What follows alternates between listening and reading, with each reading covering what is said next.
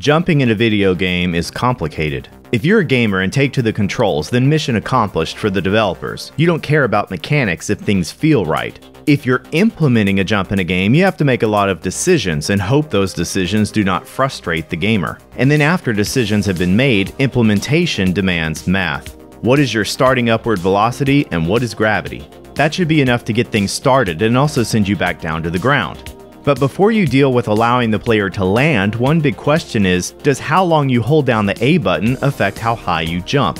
If it does, starting upward velocity and gravity aren't enough. You have to compromise your physics during the middle of your jump. Turtles compromises physics and arguably does not do it very well. One button is responsible for 3 types of jumps. Let's break down TMNT's jump implementation. We're going to get technical. What is gravity? In physics, it's a fundamental force. In game programming, it's an opinion. While perhaps the gravity on Earth is a good starting point for implementing physics in a video game, pure realism may compromise what is fun. So with a bit of creative freedom at their side, what steps does a programmer take to implement jumping along with gravity? Standard acceleration due to gravity is close to 9.8 meters per second squared. How does this go into a game? Distance traveled can be implemented using a conversion to pixels, possibly based on the height of the playable character for some form of accuracy. But what about time? Meters per second squared?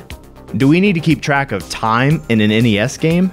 If only we could make time a constant, have the same amount of time pass between updates to player, enemy, or item positions on the screen. Wait, we already have that. The frame rate of video output to a television is more or less clockwork. If the passage of time between updates is always the same, 1/60th of a second in the case of the North American NES, we can just tie physics to the frame rate and make time a constant. We don't bog down the CPU with calculations just for acceleration due to gravity on every frame. The programmer just adds a single magic number each time. So a simple jump example might be, player presses A button, game assigns starting velocity to the player, a gravity constant influences vertical velocity's value each frame, and vertical velocity is applied to the player's position each frame. We examine this in the Ninja Gaiden episode of Behind the Code. The game adds just over 20% of a pixel each frame to push gravity's influence. And wouldn't this value or other values close to it translate fairly well to other NES games? Sure, so long as the game runs at 60 frames per second. But how could it not? Didn't I just say that the video output frame rate is 60 frames per second to the television? I did indeed, but the frame rate of the game doesn't always match video output frame rate of the console. That's up to the programmer and the efficiency of their code. TMNT runs at 30 frames per second. Each rendered frame is output twice to the TV. 2 questions: how and why? We've talked about the CPU and PPU working side by side in previous episodes of Behind the Code. The CPU calculates positions, collision detection, and more to set up the next frame of video as the PPU outputs the current frame of video. So long as the CPU can complete the calculations to set up the next frame, game frame rate and video output frame rate match at 60 FPS. But what if there isn't enough time for the CPU to get the work done before the next frame is drawn to the screen? No updates are specified for the PPU to render a new frame, and the previous frame of video output is repeated. This is unintentional, and the gamer experiences slowdown as the CPU continues to have too much work to perform inside a single frame's time. If this happens too often during testing and the programmer cannot tighten their code up enough to maintain 60 frames per second, they may elect to design the game with a lower frame rate. In the case of a 30 FPS game, the CPU can split the work across the time used for 2 video output frames. The PPU draws each new game frame to the screen twice in a row and then receives the next game frame. Since the necessary calculations for the next frame take place every 30th of a second instead of 60th, numbers such as gravity that assume a constant passage of time should be adjusted. If the frame rate of TMNT is half a 60 FPS game, then wouldn't the gravity constant designed for around 60 FPS need to be maybe doubled for 30 FPS? Possibly, but again, the value of gravity is still an opinion. That said, Chippendale's Rescue Rangers and Teenage Mutant Ninja Turtles have almost the same value for their gravity constant. If we look at jumping of the game side by side, these jumps are quite different in terms of hang time. It's obvious that Chip on the left returns to the ground a lot faster than Leonardo on the right. The difference? Gravity is applied every 60th of a second for Rescue Rangers and every 30th of a second for TMNT. Was this an intentional design decision for TMNT, or was the gravity constant unaltered when the game was perhaps migrated from 60 FPS to 30 FPS during development? The influence of gravity on your jump not only dictates how high you go, but how fast you get there. You ascend quickly, and gravity takes longer to get you to the ground. It feels floaty. Gamers call this a moon jump. TMNT has 3 jump heights: a short jump, a normal medium jump, and a high jump, which is more accurately described as an automatic double jump. More on that later. The jump you make depends on how long you hold down the A button. And now we've reached the crux of TMNT's jumping problem, in my opinion. The game requires you to make short jumps despite low gravity, and this requires holding down the A button a very short amount of time with a quick tap, despite being stressed about the jump, potentially. The nebulous physics do not include the human equation. If anything, you're going to tense up and hold down the A button longer than you want. To make this short jump, you have to press and release the A button within 4 frames. If you fail to do this by taking too long to release A, you hit your head and fall into the water. Let's dive into the mechanics, not the water, of this. I wrote a script to log our vertical velocity during a jump. I'll make a normal or medium jump to explain what you see here. The 3 types of jumps are indicated here. A 1, 2, or 3 will appear depending on the jump. The normal jump is a 1, that's our current jump. Y is the current Y velocity. Anim is the animation we see. This will change when we hit jump 3. Count is the frame counter for the jump. Maximum value is 8 because the code only cares about how long the A button is held, and holding it 8 frames puts your turtle into the final jump, the high spin jump. No need to worry about anything after 8 frames. The jump happens at 30 frames per second, so 1/30th of a second has passed each time this number is incremented. The velocity for each frame is listed in a box that appears at the bottom. You can see our gravity constant of 84/256 is applied for each frame. So in this case, I made a medium jump by releasing the A button between 4 frames and 8 frames. Okay, what about a short jump? To execute a short jump, we have to release A before the 4th frame. So what happens when you do that? Vertical velocity receives a new value. It's hard-coded to -2.44 when the code detects you let go of the A button before jump frame 4. This is how the jump is shortened. Your speed changes mid-jump. Physics start like any other jump, as the game can't predict what you want to do. When it sees that you let go of the A button before jump frame 4, it slows your ascent. Gravity remains unchanged. It continues to be applied as usual, but velocity is downshifted here.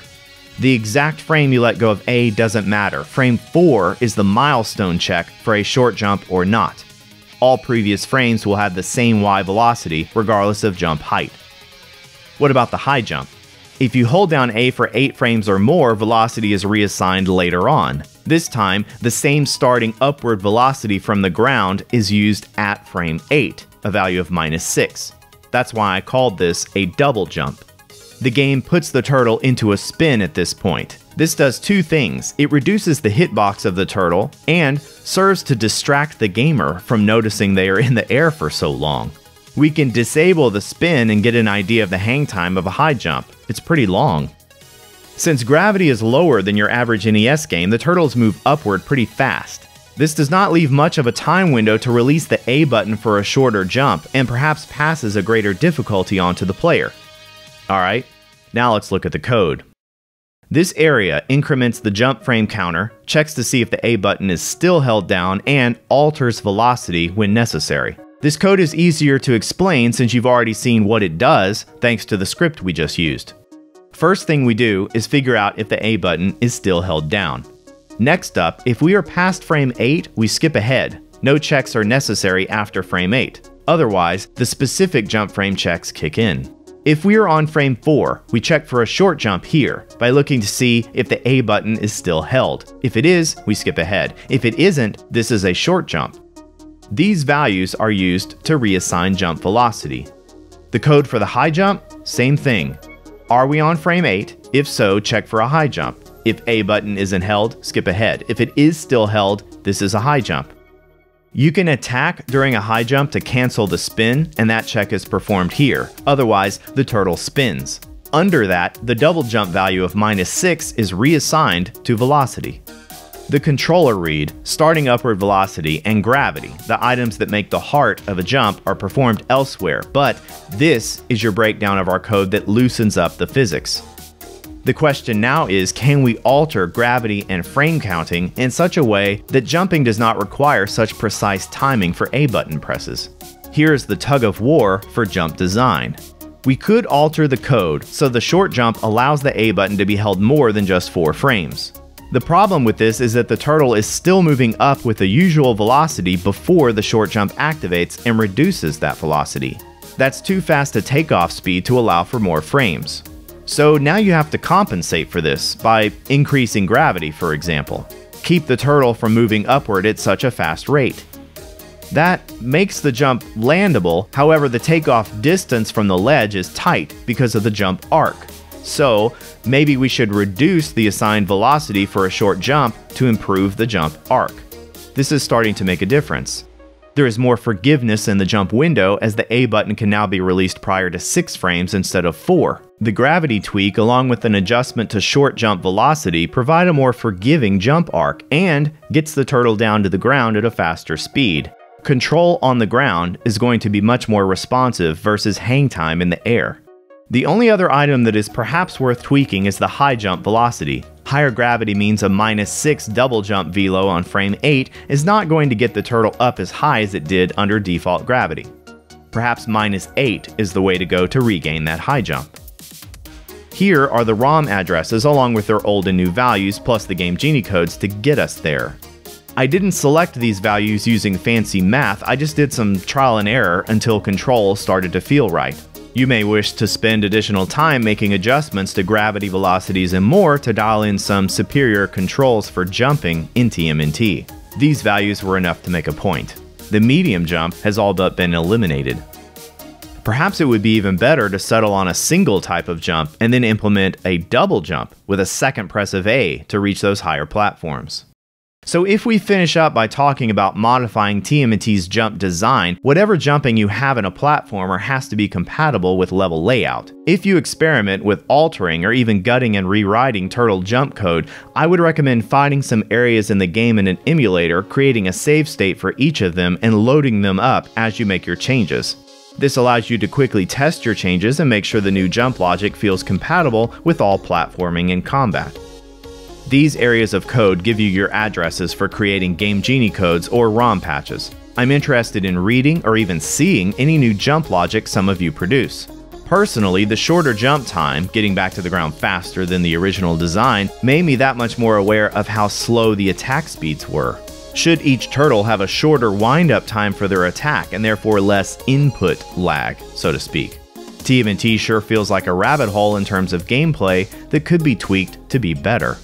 Please like and subscribe for more videos like this one. I also have a Patreon available for those of you interested, and thanks for watching.